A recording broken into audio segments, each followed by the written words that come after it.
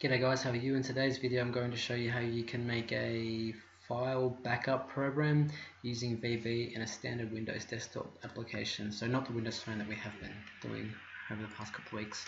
So I'm going to go to Windows Application, Classic Desktop, Windows Form. If you're using 2015 Visual Studio, then it'll be on the Classic Desktop. Otherwise, just find the Windows Form application. I'm just going to type in here, Data Backup Program 1.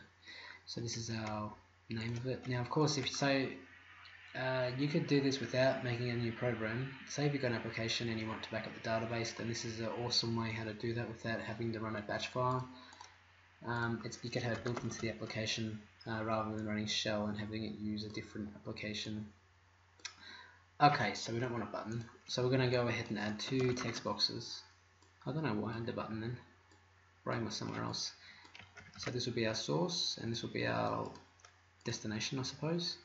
And I'm making them a bit bigger because, yeah. And now we want to add buttons because now I know how to put those text boxes. By the way, I'm just doing this straight off the block, so if I do make any mistakes, bear with me because I've just decided to, hey, let's make a backup program. I've decided to do this because I've seen that people, like I was just on YouTube actually, and there was a guy and he recommended using a batch file. Batch files are cool, I mean whatever, but it just kind of seems like if you want to be a bit more professional rather than having a black box pop up, wouldn't it be cool if they just did it and you didn't have to worry about it, and it just said it did it rather than having black boxes pop up and kind of intimidating clients. So yeah, that's the reason why I'm making this video. I'm going to change this to save. Of course you could have it so you just press save and you don't need any of this stuff, but I'm just showing you the basics of how to get started. So now what we want is we want to folder browser dialog, so just kind of put that anywhere on the page though. So we've got folder browser dialog 1.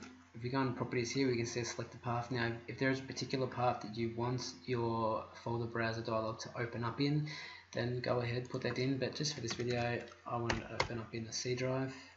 I'll make that capital C because I like to use capitals. And now let's get to it. So I'm going to double click on the button one here, which is, this will be like my click on this and it opens up the folder dialog. So let's begin. Alright, so let me just think what I'm going to do with this, because like I said, I'm just doing this straight off the bat. So let's begin by clearing the text box, I suppose. So text plus 1 text equals nothing, because if there is something in there, like I'm going to put like a, say put like a destination and source text, I want that to clear.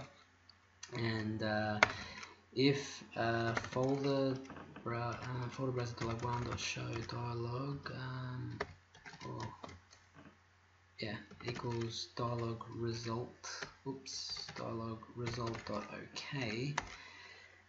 Then we want the text box 1.text to equal the folder dialog browser dot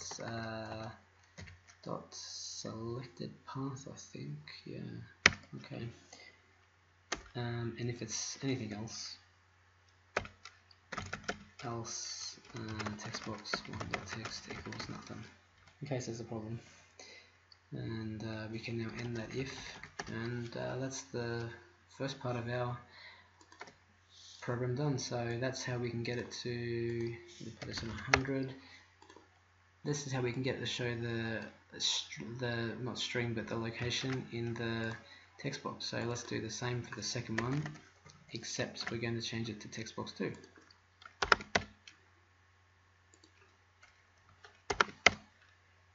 And we're probably going to want to end that if. Yeah.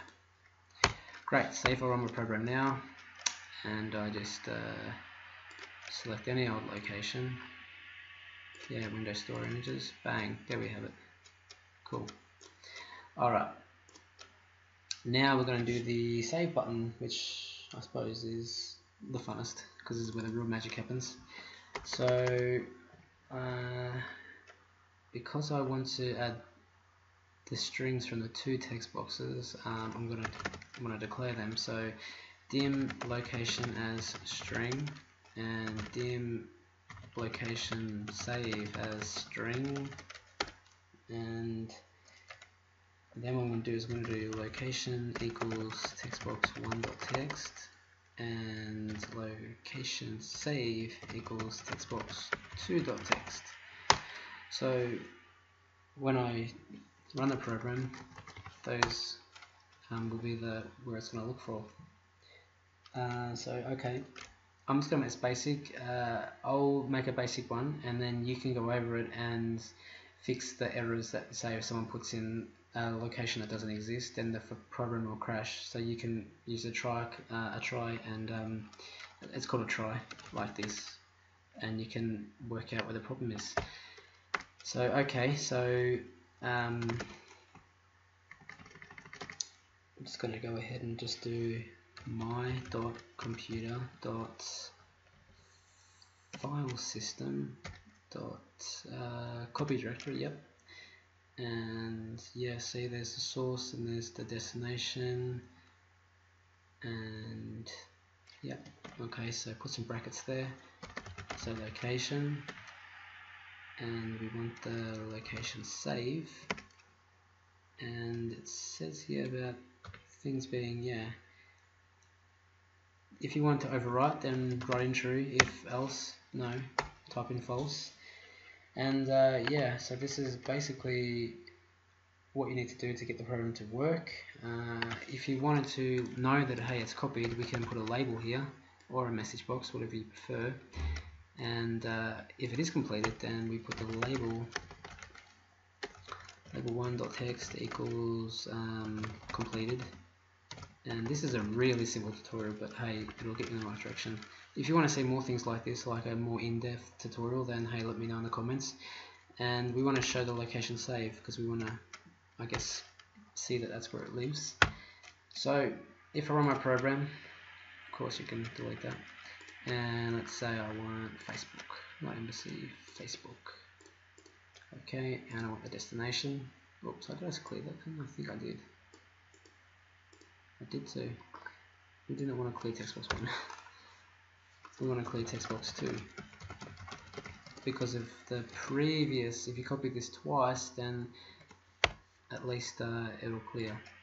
So for example, if I just go pictures, and then hey, I want to do something else, at least it clears. Alright, so let's just pick documents and Facebook, and then their destination. Well, let's just put in the desktop. Let's put just Facebook stuff. Press OK. Yeah, and press save. And because this is a big file, it's going to take us time. So if you wanted to, you could add the label here and make it say something else. I do assure that this is copying, or else hey, it would have crashed by now. So just bear with it. There's probably lots of stuff on that Facebook folder too. Let me pick a different folder, because clearly that was not the best choice at this stage. Just pick documents, and today. I really hope there's not much on there. And new folder. Did I put that in the desktop? New folder. See, Facebook stuff's there. Today. And save.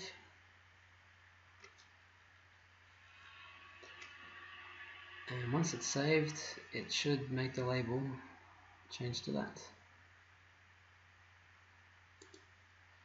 There must be a lot of stuff in that folder too. There we go. Completed, and this is where it's living. So of course you can make it look pretty if you want by dragging that over or whatnot, this label and stuff, but this is just a simple tutorial on how you can get started. And also what you could do is, once it is completed, then you can just clear the text boxes. Textbox1.clear. I wonder why that's so much faster. I suppose it's because with Windows Phone development you have to put it in like that. And clear the label too. Actually, don't clear the label, we want to see that label. So yeah, this is just a simple program on how you can make a folder browser dialog, and how you can make it back up. Of course, this is not perfect, but this will lead you in the right direction. Like I said, if I was to put in folders and files that didn't exist, say Andrew and Andrew, then that's not going to work. So I mean, a way around that, I suppose, is you can make this read only. So just quickly, if you don't know how to do that, we can just go to events and go to load, and we can write textbox1 dot is it read only equals true, and textbox2 dot read only equals true. There we go. So there's a way around the text boxes, so now the user can't write anything silly in there. You see, I can't delete it, I can't do anything. I could probably copy it, but other than that, there's nothing I can do. So yeah. Anyways guys, if you like this video and would like a more in-depth version of this video, then please let me know and we can go over things, the possible errors that could occur and stuff like that. And if not, I'll see you next one. Thanks for that. Bye bye.